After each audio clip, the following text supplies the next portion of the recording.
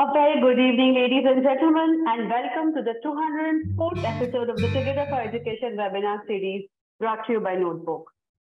As we completed our 200th episode with enormous love and support from you all, we took some pause to sit, think, and prepare ourselves even better for the much-awaited season 2 of this very prestigious webinar series.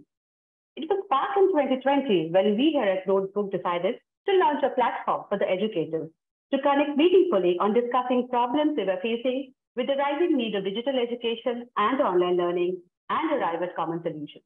Little did we know that day about this platform growing magnificently big, both vertically and horizontally. We thank you all once again for supporting us and would look forward to your gracious presence in all our upcoming episodes. We have discussed extremely vibrant topics here like digital learning, NEP and assessments, extracurricular topics like sports and theatre, topics like school finance and management, and even evolved topics like mental health.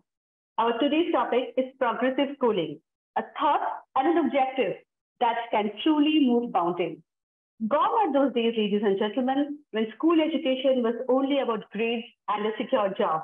Progressive education is a pedagogical movement that began in the late 19th century, which has been evolving since then. While schools may vary in how they define this approach, the overall objective is to integrate academics with holistic social development. Let's hear from the experts today. Our first speaker on this topic is Mr. Achin Bhattacharyya.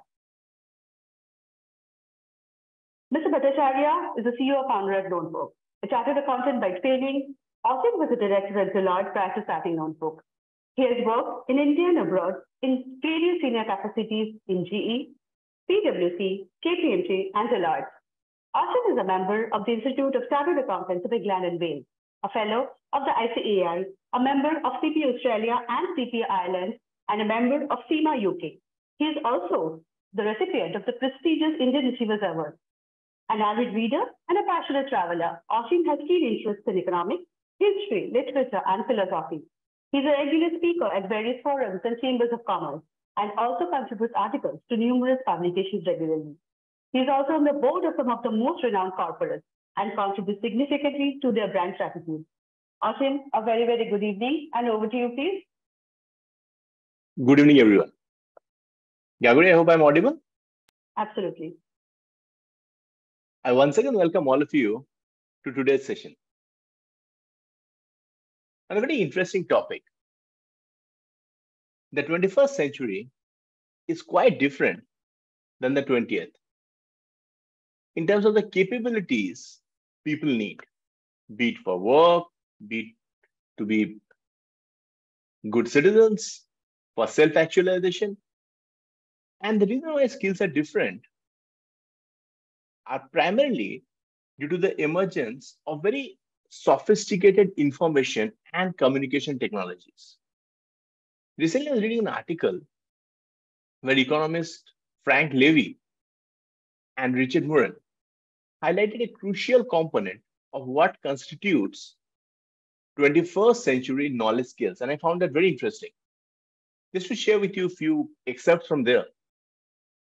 We all agree that as the world progresses, the labor force is declining in jobs that consist primarily of routine cognitive work, routine manual labor, repetitive work, predictable patterns, the type of tasks that are easiest to program computers and machines to do.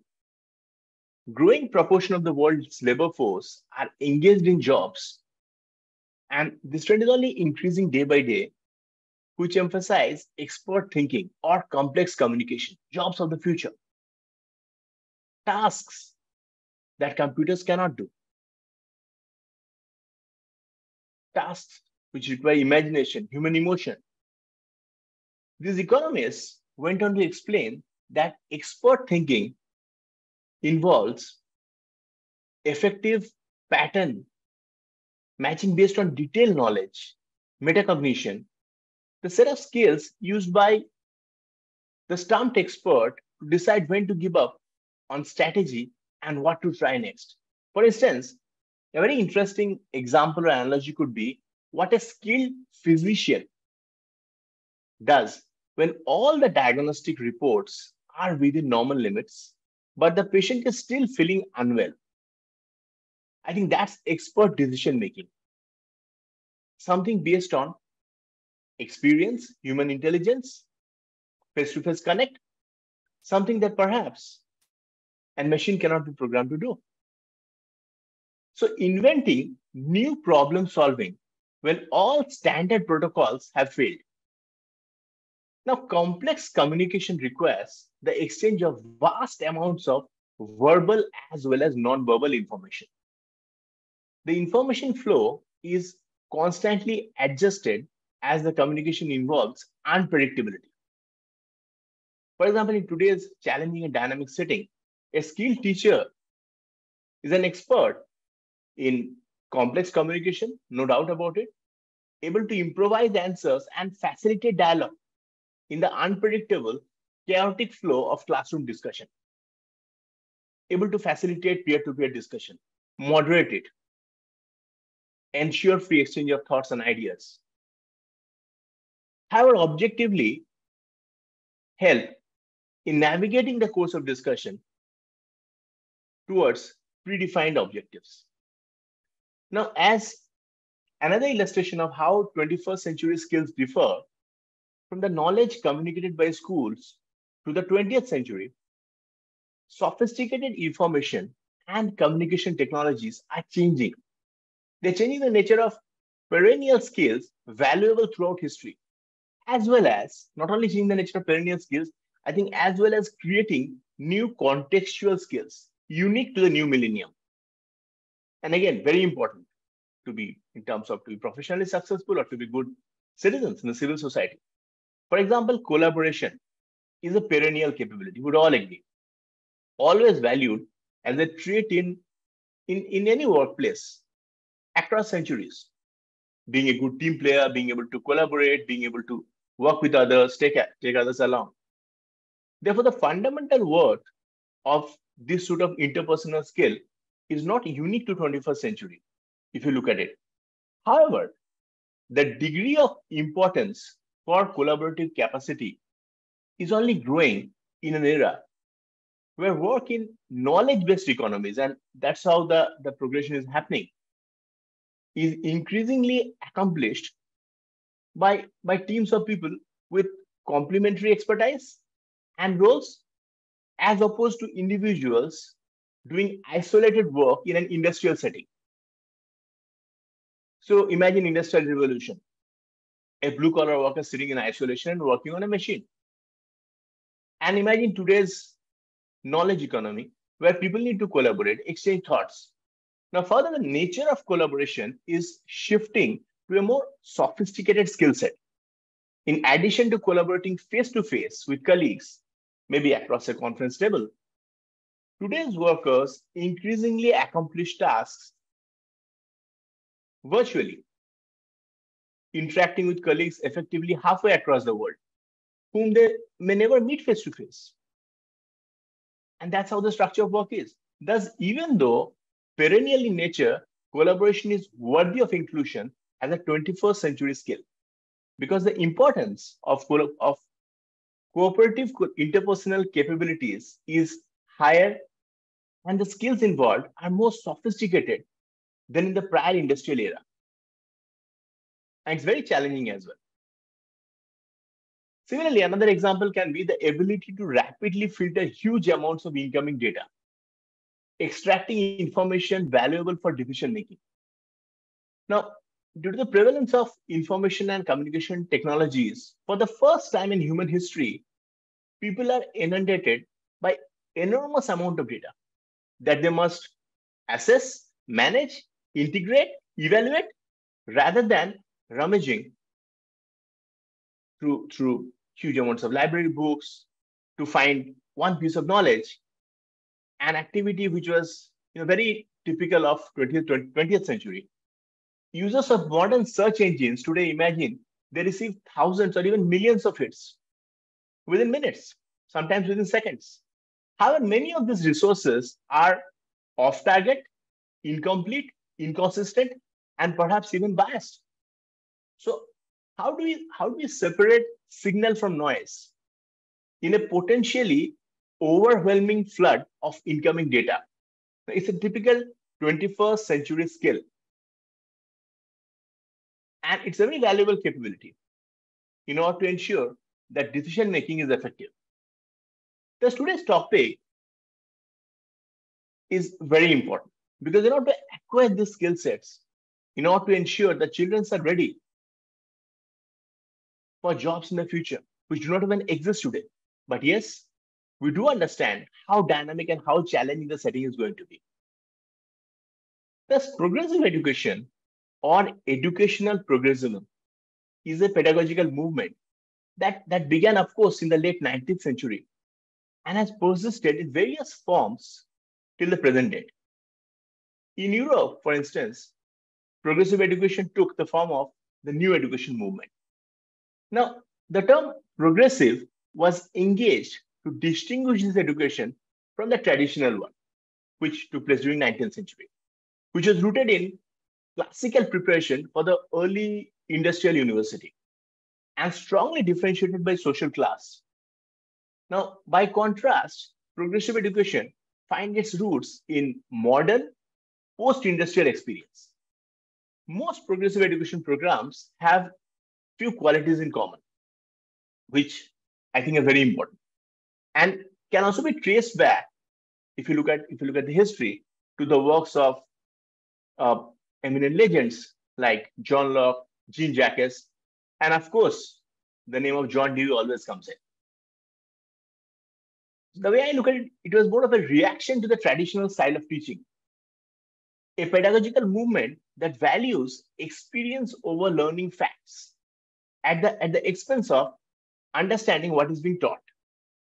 When you examine the teaching styles and curriculum of the 19th century, we all understand why certain educators decided that there had to be a better way. First of all, I think what is very important is learning how to think. The progressive education philosophy says that educators should teach children how to think rather than relying on rote memory. They argue that the process of learning by doing is at the heart of the style of teaching, and we would all agree, we couldn't agree more. The concept known as experiential learning, I'm sure all of us are very well aware. We had sessions on this with so many eminent educators in the forum today, using hands-on projects that allow students to learn by actively engaging in activities that put their knowledge to use. Thus, progressive education is the best way for students to experience real-world situations. They actually, in fact, understand as to why they're learning that. What is the relevance? What is the use? And of course, the roots are quite deep.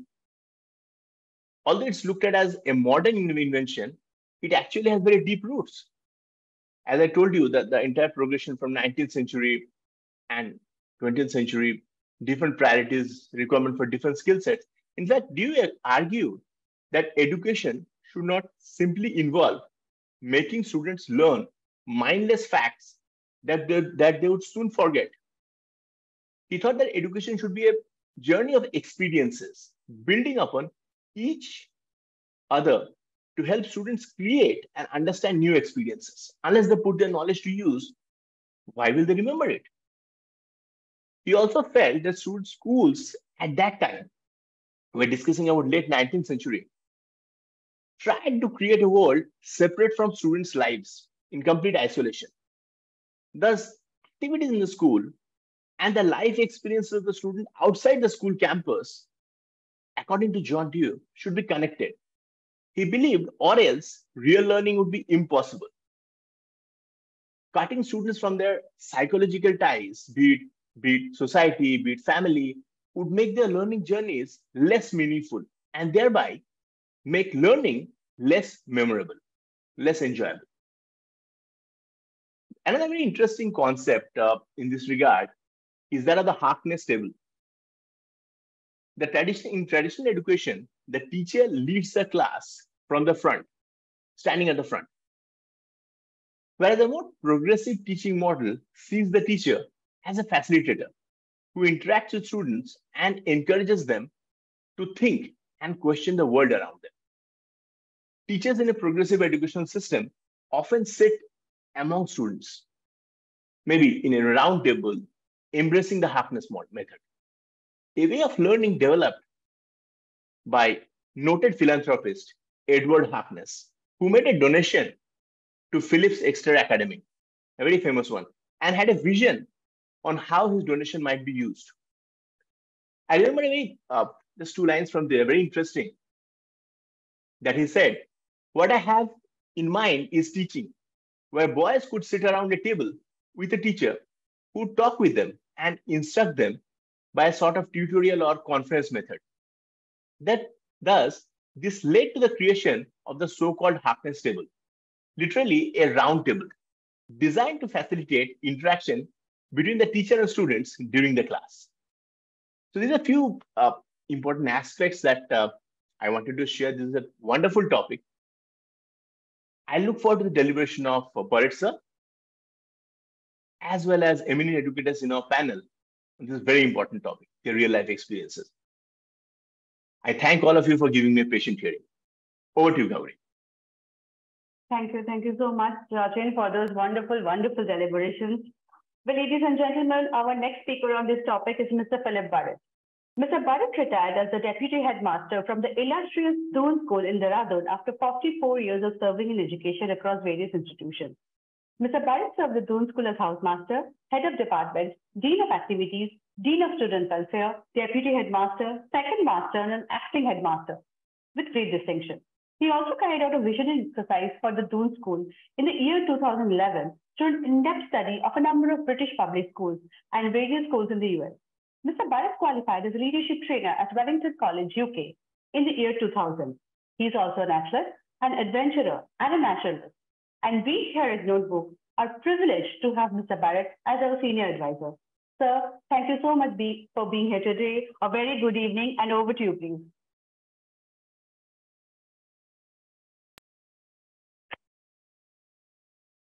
So you're not audible.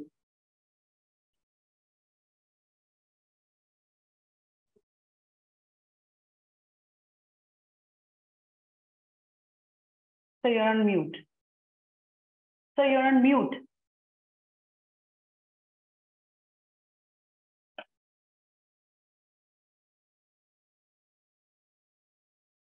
So if you can try without the headphone, I think it would work. Now can you hear me? Hello? Yes, absolutely. Yeah, sorry for that. Very good evening to all of you. And that was a wonderful talk by Achin, who's taken away most of my points, I have to add. I will say, when I was looking at progressive education, I came across some excellent examples of what progressive school do for their children. For example, in a school in the States, after studies in this history of cartooning, a 7th grader created a graphic novel portraying her thesis. Her exhibition also included her notes, PowerPoint presentations, and a lengthy question and answer session. Another 7th grade student identified a serious need or a problem in the community and created her own non-profit organization for a year end called the Big Give Project.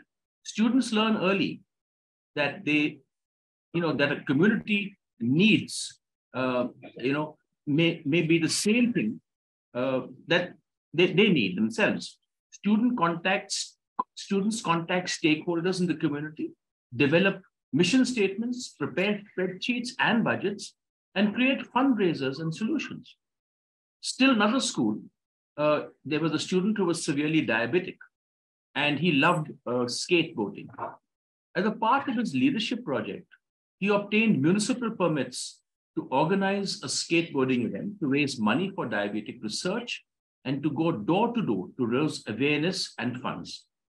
He documented the project, showed his school what he learned, and raised thousands of dollars for diabetic research.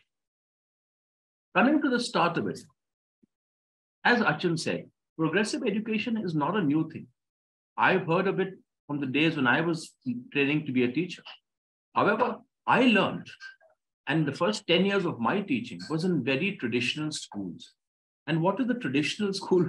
A traditional school, in my view, was a fallout of the post-war British education system, where cramming, rote learning to pass exams, to become a part of the workforce for the new post-war world that we live in. Classrooms were normally very silent. They sat in straight rows. Teachers taught. Notes were given. Students then regurgitated these notes at exams to get marks. And the stress was on marks and teaching rather than learning. And that's where I first heard of students who were leaving the schools I worked in to go to progressive schools. In Gujarat, I'd heard of a school called Atlavia. There were schools in Bangalore, Pune, Hyderabad. And these schools, even in Chennai, these schools really heard that they were progressive. But then when we looked into it, we found that these schools were different to the schools that we were teaching in. And how were they different? You know, basically, again, as I said, the main thing was the stress was more on learning. It was a reaction to or a response to the traditional methods because the need and demands of society were changing, as Achin put it. There was much more experiential learning, hands-on learning. There was flexibility in the procedures of learning. The needs of the child came into the forefront. There was a lot of integration of academic and social development. Students, as you said, around the Harkness table, were participants of the learning. They were not recipients, they were participants. There was a lot of project work, a lot of research work, a lot of integration of technology. Homework was not given too much. It was basically class activities. There was less teacher talk time and more teacher as a mentor watching the movements of the students. There was skill-based learning. There was much more democracy in the classroom. There was collaborative learning. And the emphasis was on long-term learning skills. It was not what you learned as much as it was how you learned. There was also an integrated curriculum. You know, the sciences were not compartmentalized as physics, chemistry, and biology. They're a science project. You could do a project on fire. You could do a project on water and combine all these, all the sciences. Examples, you know, a 3-month unit about food might start with students being asked to list, you know, all the wonders, the wonderful food they like. Their inquiries into, you know, into where these food came from. There was biology of the different types of nutritions. There could be geography, could be climate, could be cooking, markets, culture. There was also psychology. So just a topic like food would enable all the subjects to get together. There was also emotional intelligence that was being inculcated by students working socially together. They asked questions. There was a lot of critical thinking. They made informed decisions. They worked as a team. Also, there was a lot of curiosity and self-inquiry. To add to that, there was also a promotion of the bigger goal in mind, teaching students about social responsibility and democracy and their power to change things, imbibing in them importance of community, service. There was also picking different learning sources over textbooks. In my days, the textbook and the teacher were the only sources. Today, there were so many, and they have to learn which source to use. There was also emphasis on the growth mindset, which Kyler Dweck talks about, not the fixed mindset. Performance assessment through evaluation of student projects. There was also a utilitarian approach to education, which means students were helped to pick subjects and they were made to see how knowledge of these subjects could be put to use together. And you know, there was so many new things that progressive education brought about. Now, there are a lot of things. I mean, traditional schools will also talk about that they have also gone progressive, but they do it in small ways. Some project-based learning and some multidisciplinary classes do happen in traditional schools. So do hands-on learning and trips. The difference between a traditional school and a progressive school is that these approaches aren't just offerings. They are fully integrated full-time in a progressive school. And therefore, a progressive school will have its own problems. Basically, a progressive school would be expensive. It couldn't be for everyone. It would be for a select type of student. Again, that socio-economic factor that Achin talked about. They are resource intensive. They can't typically offer assortments of foreign languages and competitive sports. Their teachers undertake extra demands. And therefore, progressive schools are not as easily to be found as normal traditional schools. So while progressive education is there to stay, it's coming in more and more with these international exam boards. However, it's not for everyone, and it's got to grow slowly. With that, Gagori, I'm going to hand this over to you. Thank you very much for listening. Thank you. Thank you so much, sir, for those wonderful deliberations. Well, ladies and gentlemen, to discuss this topic further, we have a wonderful panel lined up for you today. But before we start with the panel discussion, a little bit about us here at Notebook. We at Notebook are an EdTech platform that creates short videos pertaining to the school curriculum. This means that every topic from every subject of the school syllabus has been covered into a series of short videos that can be used in two different phases. One is when you as a teacher are starting out a topic in your classroom, you can play one of these videos as a method of visually introducing the topic to your students. These videos are just 6 to 10 minutes in duration and take up very little of your class time while offering the right kind of material to students to generate curiosity and excitement. The second is when the student is studying at home months later, they have access to the same videos on their personal devices, be it a laptop or a smartphone. They can watch the videos over and over again until they get a very clear understanding of the topic that you have taught. What I'm going to do now is play you a mashup of Notebook videos so that you know what they exactly look like. We have already discussed how Gandhiji was not only a good caregiver, but also an excellent coffee maker. Interesting, wasn't it? Today, let us quickly recapitulate the lesson. We are sure it will help you revise your story. Today, we are going to discuss the chapter How, When and Where from your Class 8 history syllabus. How many of you dislike history or find it boring because you think it is all about memorizing dates? Well, history is about the changes that occur over time. Hence, it is about the comparison of the past and the present. Shishir Bose and Akbar Shah bought several materials to prepare for Subhas's escape. They got salwars and a black fez or felt cap, pillows, shirts, a suitcase, a bedroll, and ordered for calling cards bearing the fake name Muhammad Ziauddin. कभी कभी हम लोग बारात का भी जुलूस निकालते थे।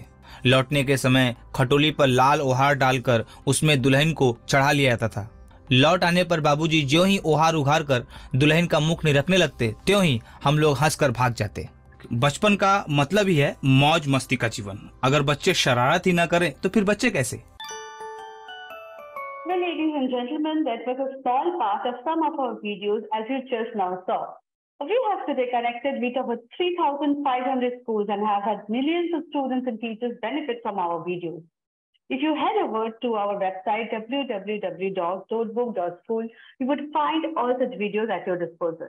If you want Notebook in your schools, please get in touch with our sales team at sales@notebook.school. With that, it is now time to introduce the wonderful, wonderful panelists that we have with us today. We have with us today Mrs. Hemlata Suri ma'am. Ma'am is a passionate psychologist and a registered rehab professional with rich experience in both the corporate and school education sector. She is an alumnus of University of Delhi and Jamia Millia University. She is empaneled as CBSE counselor and a rehab psychologist for the last 10 years. She is working with the Manadarpan, MHRD and CBSE helpline. She is one of the founding members and resource persons of some eminent teachers forums and Intellify, which is a non-profit organization run by IIT Delhi students that creates online and offline learning resources for children from diverse backgrounds. Her endeavor is to create much-needed awareness about mental health and break the stigma attached to mental illness, promote education, especially for young girls, and has been conducting many free sessions and workshops for the same. She's currently pursuing her PhD. Ma'am, a very, very good evening and welcome back to the panel. Good evening. Have with us today. Good evening, ma'am. Welcome. Namaskar. We also have with us today Dr. Arun Prakash, sir, a noted educational administrator. Sir has received the National Award for his outstanding contribution in the field of education from the former President of India, Dr. APJ Abdul Kalam. Dr. Prakash, a PhD degree holder, has more than 30 years of experience in education. He has been the founder principal of Delhi Public School, Jeddah, Saudi Arabia, Pathway International School, Dubai, Delhi Public School, Guwahati, Delhi Public School, Bilaspur, Delhi Public School, Bongaigaon, SAI International School, Bhubaneswar. He had also been the principal of Delhi Public School, Korba, and founder chairman of Laurels International School, Allahabad. He is the director of Prizdale Group, New Delhi, a group engaged in enriching all the stakeholders in the field of education, including students, parents, teachers, principals, administrators, and school founders. Sir, a very, very good evening and welcome to the panel. We also have with us today Nutan Budhiraja, ma'am. Ma'am holds a BA Honours in Political Science, MA in Political Science, MPhil in Public Administration, and a BA. She has taught and headed American and IGCSE Cambridge curriculum in Middle East for more than 30 years. She has also headed the team for American and QNFA accreditation process in 2 established schools, worked in some prestigious schools in Delhi and Mohali, taught in Delhi University colleges, and had been the principal at Learning Path School, Mohali, a school ranked #1 in the Mohali in the category of co-ed day school. Ma'am has published articles in journals and newspapers and awarded the Best Teacher Award and SOF Best District Principal twice. Ma'am, thank you so much for being here today and always a privilege to have you back. Next we have with us Mrs. Sasmita Mohanty, ma'am, Principal, Sanjay Ghodawat International School, Maharashtra. Academically qualified with the MA, BEd and MPhil, ma'am is the founder of Kolhapur Sahodaya Complex, a cluster of CBSE schools. Has worked as trainer and resource person for training on leadership, life skills, and career counseling by CBSE Center of Excellence, and have done Master Trainer course in Career Counseling by Center of Excellency, CBSE Pune. She has worked with principals including Presidency School, Banaighata Road, Bangalore, Sanjay Public School, CBSE Residential School at Panhala, Kolhapur, Maharashtra, and currently working as the Director Principal of Sanjay Ghodawat International School, Kolhapur, Maharashtra. Ma'am, a very, very good evening and welcome to the panel. Good evening, everybody. Good evening, ma'am. Good evening. If I can kindly ask all my panelists to unmute themselves and switch on their cameras, we will start the panel. If I can first come to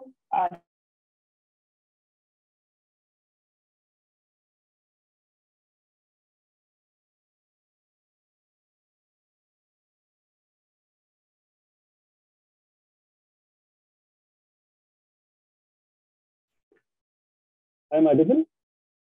Yes, sir, absolutely. Thank you. So it's my opportunity to be there with all of you and discuss on this very important topic that we are here to discuss, the progressive school. Yes, it has started long, long ago, but almost 60, 70 years of progressive schooling where we are. Maybe we have few schools, we have few, maybe a small number of children, a small number of educationists working on this and calling it as a progressive school. What I particularly feel that progressive school is basically change when one-to-one education, personal education, education for self, positioning for the self, actualization, reaching something of your own, personal fulfillment, change that education is for society as well. So that was one shift when these progressive educators, John, Devi, and all people said that education is not only for self in the traditional way, but a person who is the most suitable in the society tomorrow. If a person is going to be the most suitable in society tomorrow, how he will be suitable? So that shift of making a person to be the most suitable for the society where he is happy, he is making others happy, and he is able to reach the national goals, the goals of the community, and all around. So progressive movement which is started that we should make a child fit whatever he is supposed to do in future. Requirements of the last century, requirements which my father was studying, required when I was studying, required when our children will go to the next level are totally different. And when requirements are different,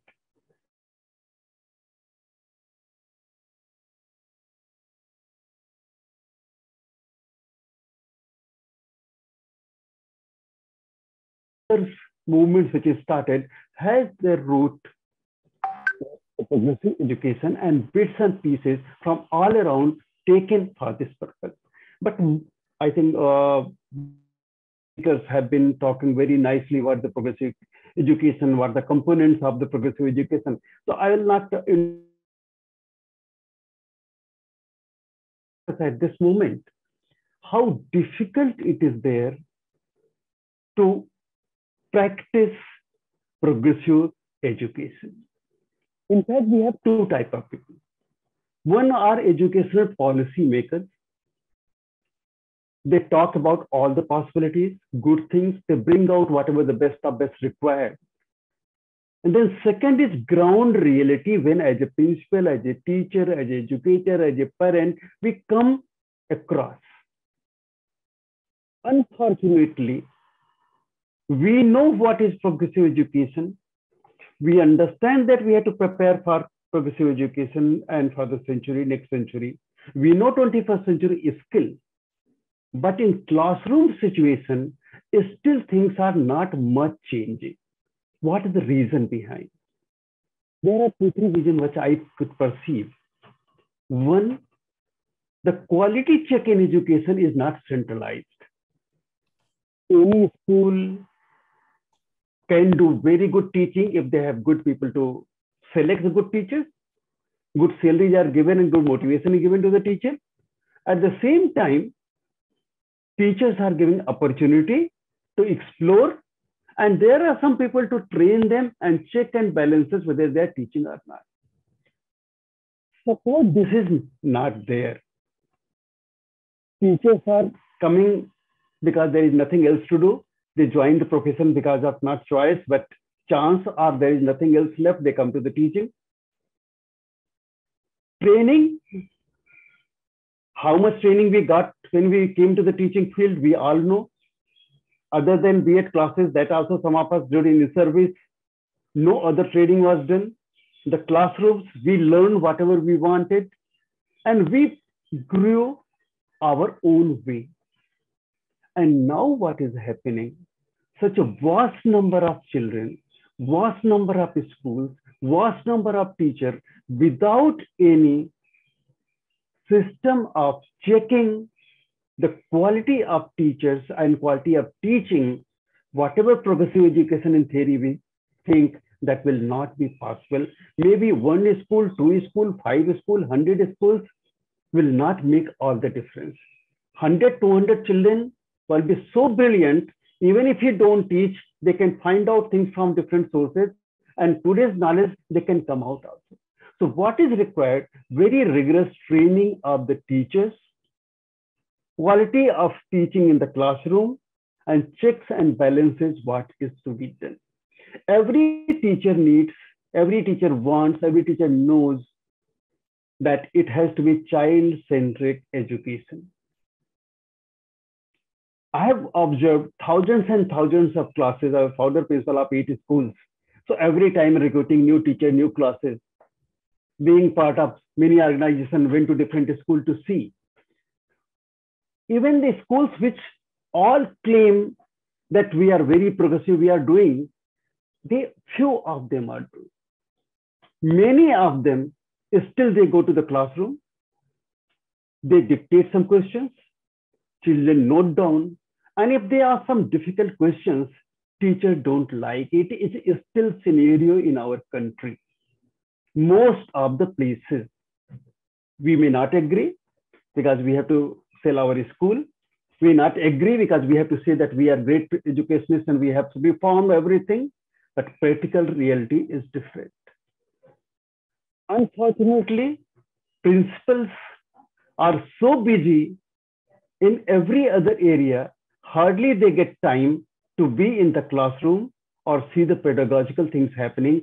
One round of the school, 2 rounds of the school, sitting, seeing one class or sometime or so, that becomes the duty of the principal, and then how much is delegated these things. So these are scenarios. What I'm talking about, progressive education is very, very important. Progressive education goal, when it started, was different. Today's goals are different. Today we have Make in India. Today we have India signing.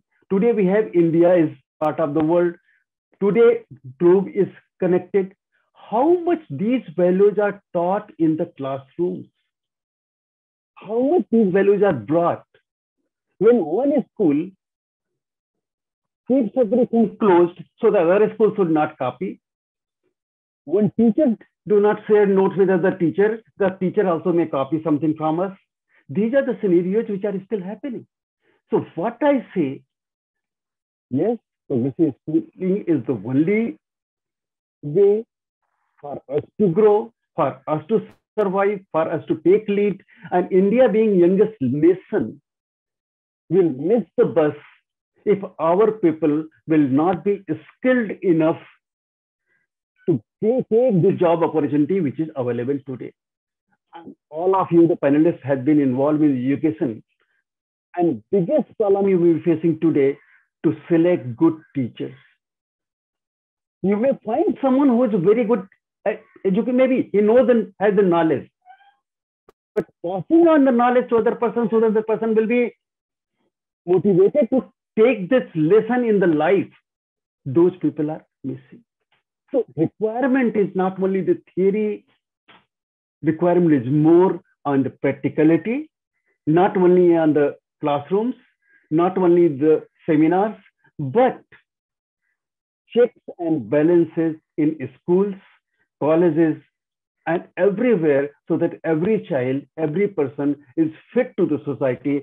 Otherwise, it will be the same thing which our government says that 80% computer engineers of our country are non-employable. Exactly same will happen. All the PGT, those who are postgraduates, we cannot employ any one of them just in the classroom. Out of 100, perhaps we get 1 or 2 who are suitable to teach in the classroom. So this whole change is required to bring to the grassroots level. That's what I want to propagate and tell to all of you. Thank you, ma'am, for giving chance. Thank you so much, sir, for those wonderful deliberations and your valuable input. Thank you once again. I would next come to Hemlata Suri, ma'am. Ma'am, my question to you would be, how do we handle students of different backgrounds in the process of school, progressive schooling? Good evening, namaskar, and Jai Hind everyone. And it's again my pride and privilege to be back here on this wonderful platform. And Gaguri, I must appreciate you and team Notebook for bringing up such wonderful topics all the time. The last topic which we saw was again very nice. And I would like to express my points on how to handle students with different backgrounds, right, in the process of progressive schools, basically.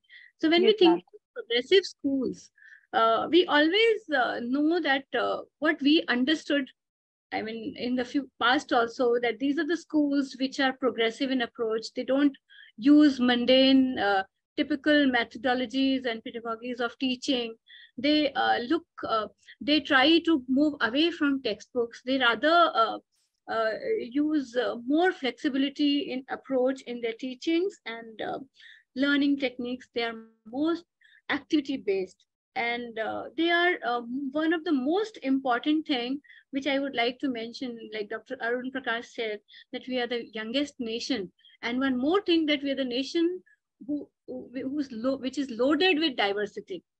We have diversities in, you name the thing and we have it. That kind of diversity, none of the nation, I mean, nowhere in the world we can find.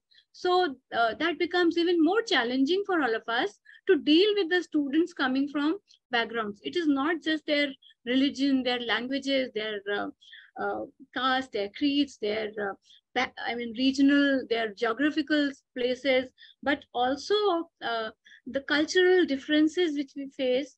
And then comes this marginalized background and many multifold factors which we see.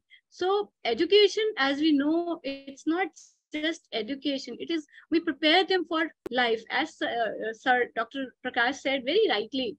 But then at times, we fail due to the numbers we need to handle. That is something which actually is challenging. But Burrett sir has mentioned that they are not actually meant for masses. These progressive schools, still we are trying to imbibe the normal, usual, regular schools are trying to get into such a space because NEP is forcing us to do this. NEP is actually wanting us to be activity based. We have to be flexible. We have to be very tailor made to the needs of the learner. See what kind of learners we are having in the school situation. So it's very important that we look into these things and we see the level of their exposure and their also the kind of the background they are coming from, what kind of learning gaps or learning difficulties they are facing. So that is something which is very important here. So we need to strategize our education, our themes in the classes as per the learners who are there. So if you look at the educational system abroad, I mean, if you see, they focus so much on psychosocial development. Social emotional learning becomes the center. I mean, so it's very important there that we have those social intelligence, those social quotients more developed in students. They become more on citizenship, they are more collaborative, they help each other, they are sensitive, they have empathy. So life skills and social emotional skills are the ones which are, and as I work very closely with CBSE, so we know that we are heading towards those things. So Dr. Arun Prakash, the picture is not that gloomy, sir. So we are working on them, and we just celebrated 75th episode of Life Skill Adolescent Training Program. So there are many schools all over India, these JNVs, KVs, everyone comes and participates in that. So this is something, these little things the boards are doing, and we are also doing them at school, and we are trying to integrate the learners from various backgrounds, and there we actually have to have special education plays a very important role here. Special education is all about inclusiveness. I mean, including and catering to all diverse types of learners from various backgrounds, So that is something which gives it a very important space. And since we all know that it is mandatory for us to have special educators and counselors and have that space where we actually work on their learning issues and behavioral issues, and their if at all we have some first generation learners, we are able to cater to them. So those, and then also we special education, as you said, rightly pointed out, that it also caters to the students who are above average, who are blessed with more to learn. I mean, so these are the students who are also under special education. So in a regular classroom, due to the numbers, the teacher is not able to handle them. So there we try and create spaces which understand their needs, which understands their capabilities, which is actually very important here. And then we also try and create some ongoing projects there which are very pertinent to their learning and they are relatable to them. And then we try not to give them very heavy homework, especially children coming from neglected backgrounds and coming from a marginalized section of the society. And they, because now it is mandatory to admit all the students, even special needs, children with special needs, CWSs are also included in admission process, and children from EWS background. So it is very, very challenging, and it is imperative that we try to get everyone on at equal platform. You know, we try to do that in every possible way. And most of the time it's the policies which are there, and thankfully they are there in black and white, but then implementation is all about the willingness, which we, I agree there with you, sir. So implementation has to be there.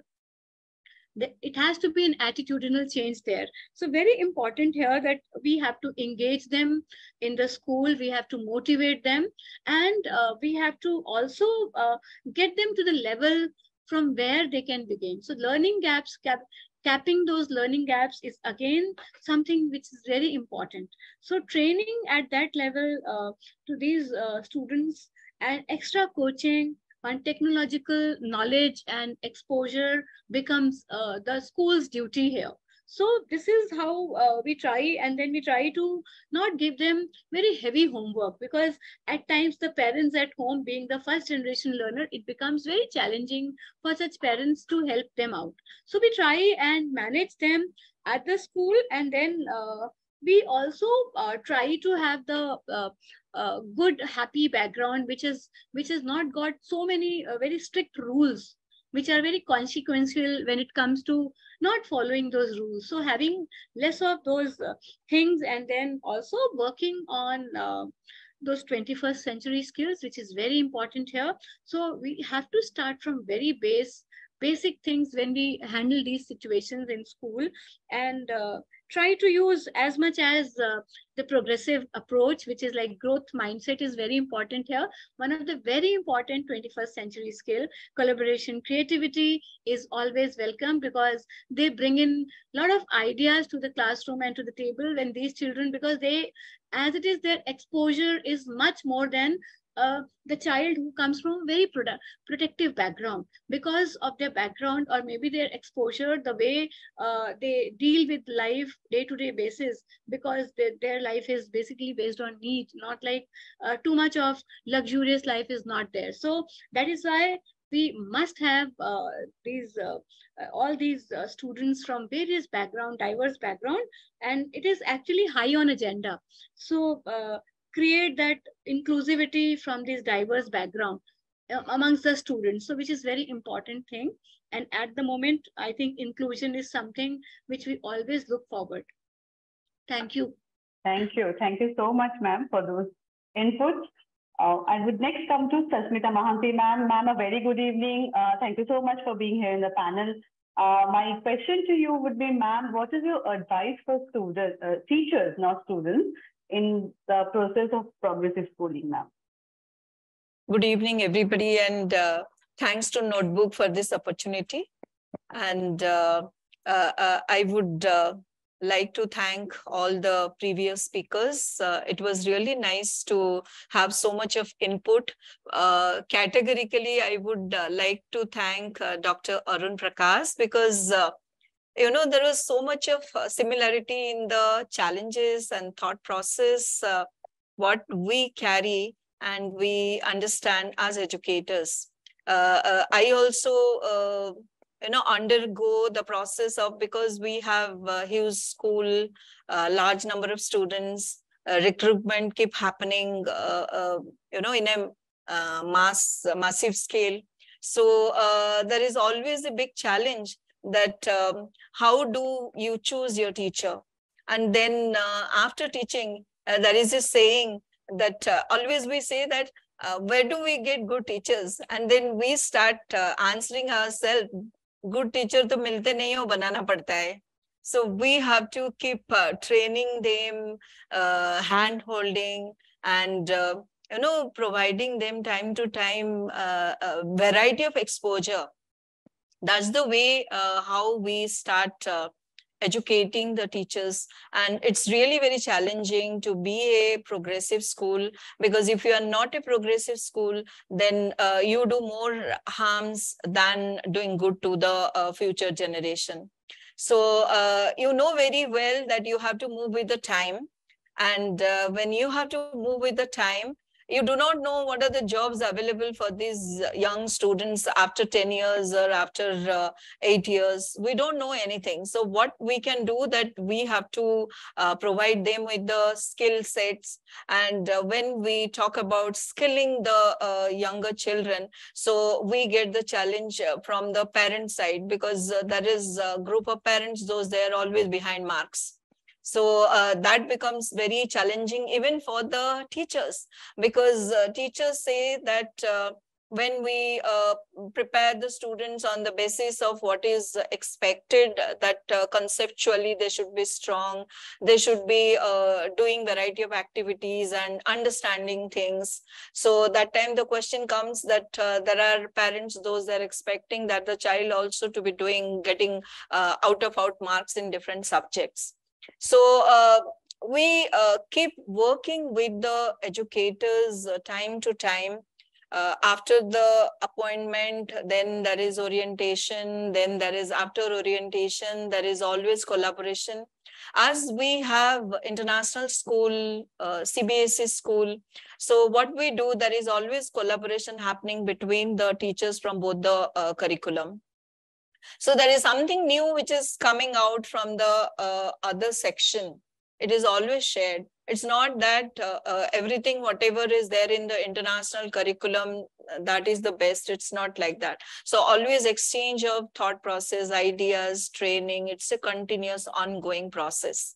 And then we prepare them through the, the basis of micro handling, making the lesson plan. As Dr. Arun Prakash was telling, that it's very difficult to go for the principal to the classes and observe the classes. It's very difficult. But then I would appreciate that for the first time, CBSE has made the effort that the principal to become the pedagogical leader. And then principal need to prepare the entire curriculum along with the subject experts for the school. Gone are those days that the principal has to be busy with electrician work or the plumbing work or the the maintenance work or daily firefighting work. Now the principal has to be in charge for the delivery of the curriculum and the effectiveness of the teaching learning process. So that has brought a big change among all the principals.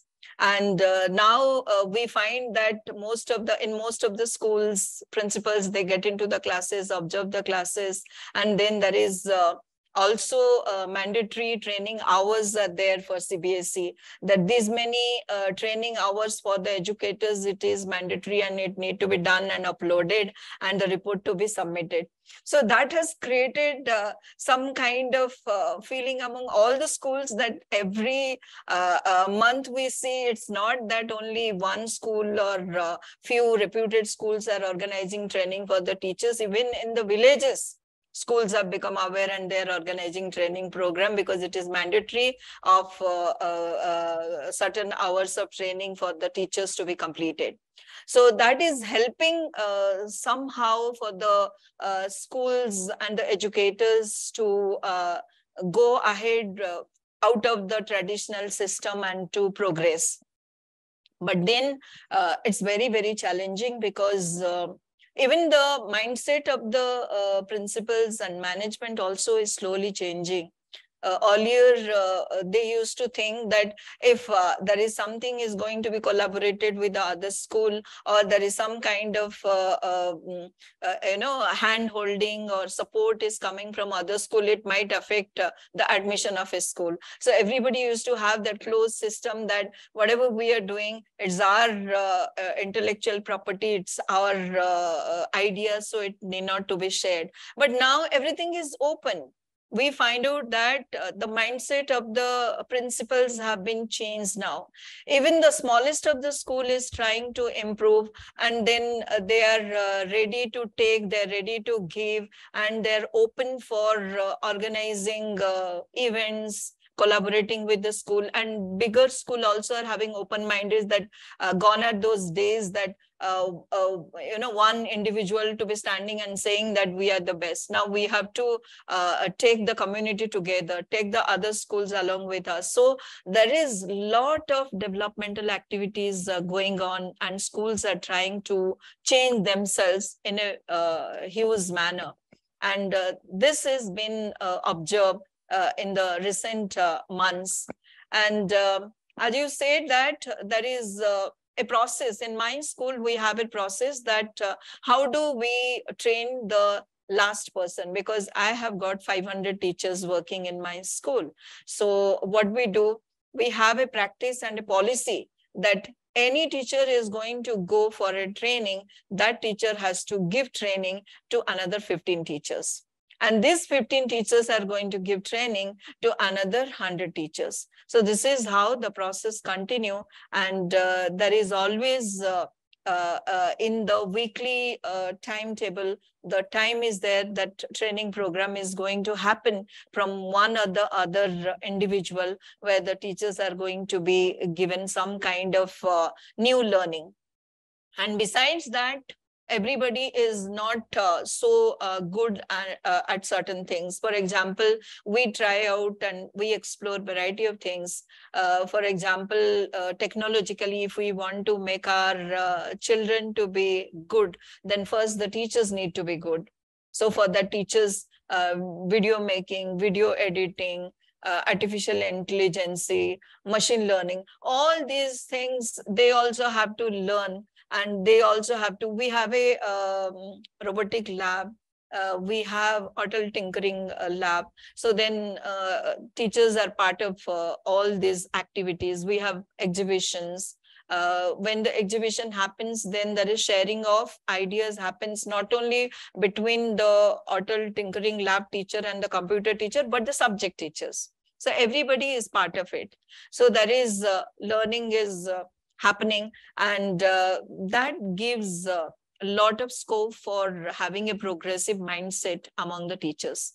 And once the teacher develop this attitude that, okay, every day we need to upgrade ourselves, every day we need to have new learning, and all teachers are convinced with the idea of lifelong learners.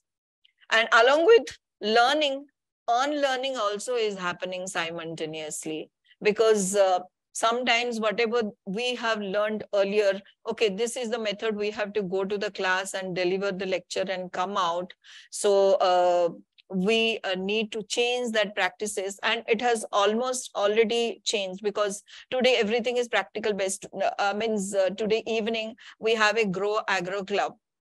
So this Grow Agro Club has grown spinach. And then they, after growing the spinach, all those children, they were so happy that they had brought one bundle of spinach, and they came to show me that this is what we have grown in our club activity. And they're so happy to carry that bundle of spinach home. And I'm sure that they would go and tell to their mothers that, okay, this is going to be cooked. And I'm sure most of them might not be liking the spinach, what is come from the market and cooked at home. But as they have grown it, they're going to eat it. So this is what we try to do different things, but it's very, very challenging. And educating and upgrading teacher is very highly, demanding task, because nobody wants to become teacher. That is another challenge. And if you ask that I have 4,500 students, if I'll ask that what do you want to become, not a single one will tell that I want to become a teacher. So then but every parent want that their child to study under a good teacher. So that becomes another challenge, that how do we hunt and get good teachers unless and until the quality of training, quality of education, quality of mindset of teachers, because many teachers come into the profession without having passion, without having interest. So it has just become a job. So when you do a job, you feel that the task is completed and the job is done. But then touching the young mind and heart, it is left out. So if we have to touch the young mind and the heart, because that is the biggest thing what need to be done in 21st century, because resources are available, informations are available, everything is available. But then the teacher role is changing. Teacher role now is more to become morally and psychologically, emotionally involved with the child and involved to create a good human being. So that's very important role the teachers need to play. And I feel that, it's a long journey. And in due course of time, there is a lot of development and a lot of changes are going on. But in due course of time, I think even the quality and then the training and then the progressiveness of the teachers, the mindset of the teachers, everything going to change. So thank you all. Thank you. Thank you so much, ma'am. Thank you for your valuable inputs. I would come to Nutan Budhiraja, ma'am. I'm so sorry for keep you waiting. I hope and welcome to the panel. And my question to you would be, what is the role of parents in progressive schooling, ma'am, as for you? Good evening. Good evening, no, it's perfectly fine. I was not waiting. I was actually listening. And everyone who talked added to my information.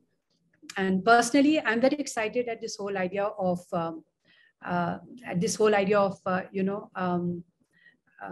progressive education, progressive schooling, for the simple reason that while it may be a success, while it may have been in the domain of educationists for the past so many years in the West and in Europe, and they may have probably been able to crack it all out and made some progress there. The excitement with somebody like me is simply because it is coming to India. It's not just coming to India by way of a thought, which we probably were very much familiar with, but it's also coming with a policy behind it. It's also coming with a political will behind it. It's also coming with the idea that, okay, we need to be doing something, not just for the select few or the privileged few, but something which is across the board, en masse. And yes, India is a big country, and there are many stakeholders. And yes, there are these different perspectives that we have when we enter into this domain. And so progressive education, progressive schooling, progressive curriculum is definitely the way to go. And the kind of political will that we are seeing with the NEP that has come in, where we are talking about a holistic development and not just looking at textbook learning and marks and cracking the board exams, I think that's very interesting. And in many ways, this is addressing the needs of almost all the parents. When we were a student, I remember I used to be unhappy with the kind of rote learning that I had to go through because I wasn't very good at it. And I relate to it when today's students also find it difficult. My parents also very much understood what I was wanting to say, but they had very little options. They had to go along with the system that was in place. Now that the system is changing, now that the structure is changing, now that it is allowing things to happen in a manner which is so much more modern and student-centric and student-oriented, I think the parents have a bigger role to play than ever before. They can't just stand there as mute witnesses to whatever is unfolding.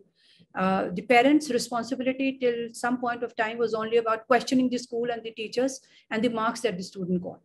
But with progressive curriculum schooling, I think the parents will have to do a lot more than just question. They would also have to share their bit of responsibility.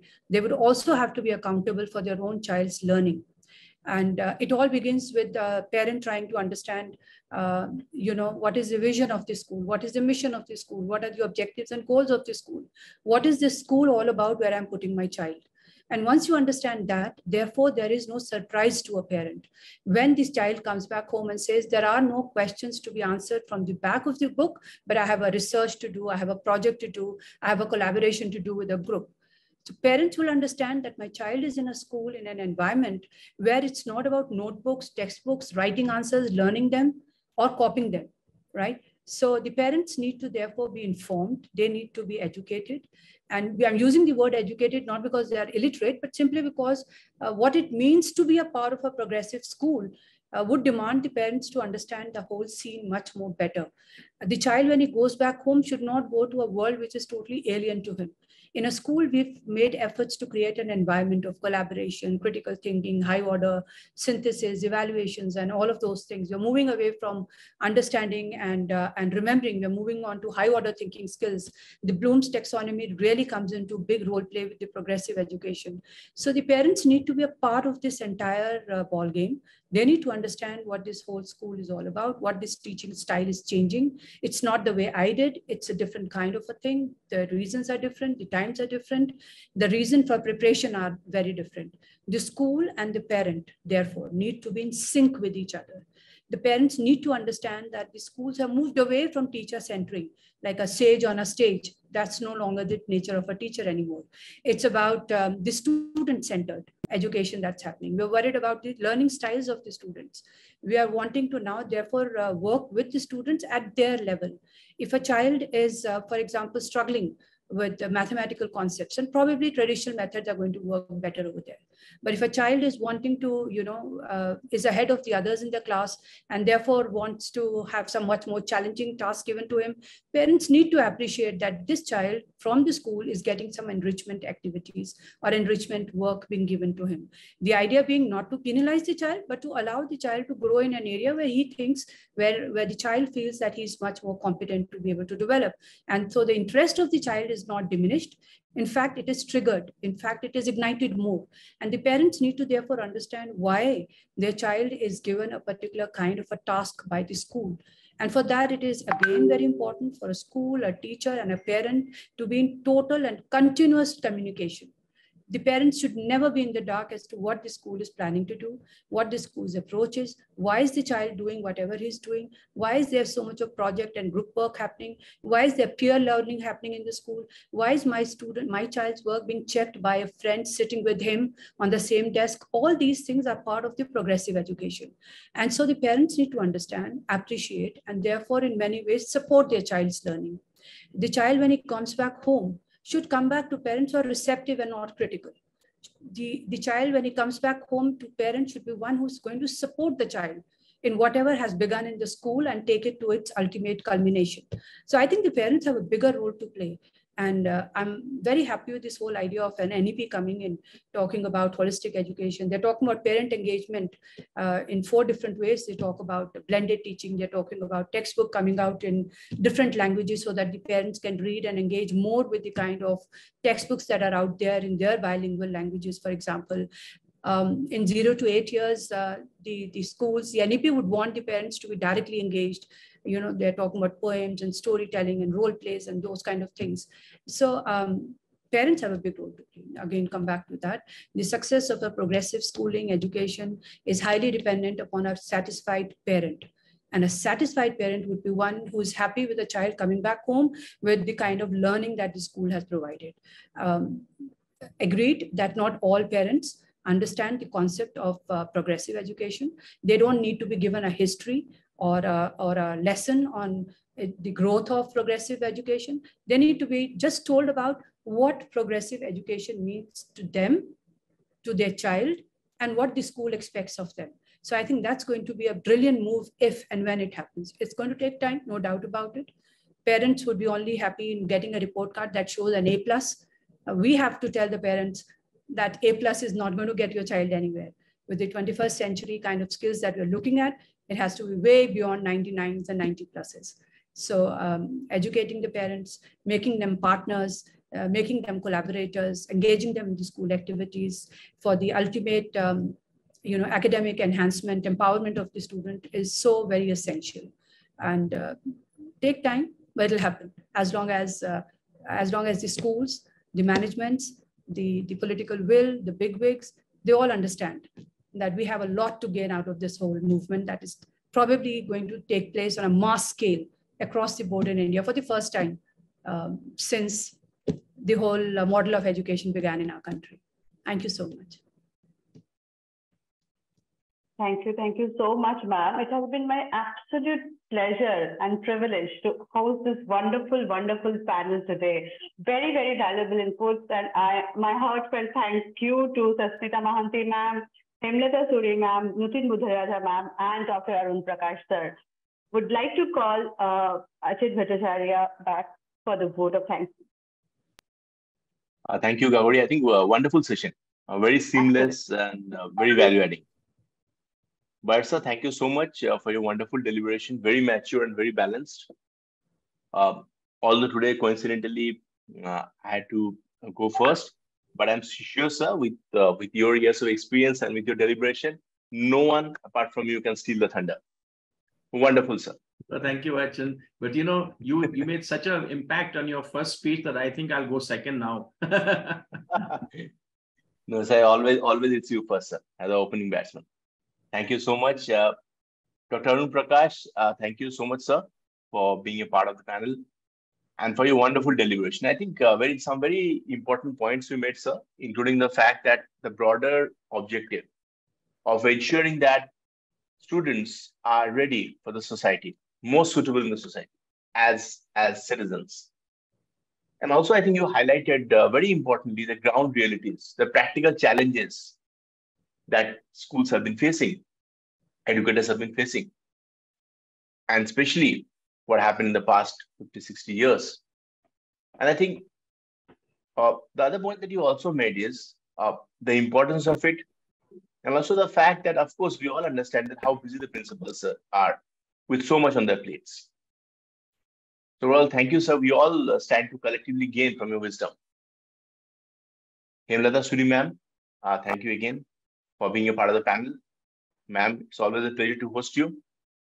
I think a few very important points we made. First of all, the fact that a step in the right direction, NEP coming in, activity-based learning, of course, we all look forward to it. And the other part is, I think, the importance of inclusiveness, diversity, especially in the context of special education.